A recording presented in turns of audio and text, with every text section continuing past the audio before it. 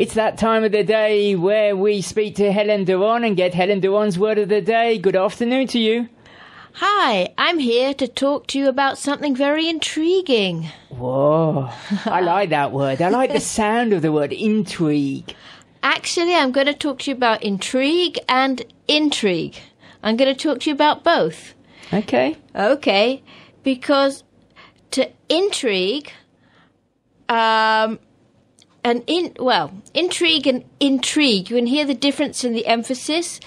To intrigue is the art of fascinating someone and make them very curious about a person or a situation.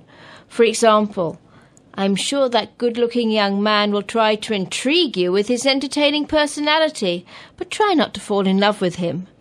And the second way it can be used? As a noun. The first one, intrigue, was a verb, and now the noun intrigue. Intrigue is a type or genre of story or novel that involves mystery and suspicious characters. For example, The Maltese Falcon was a suspenseful intrigue that was made into a famous detective film.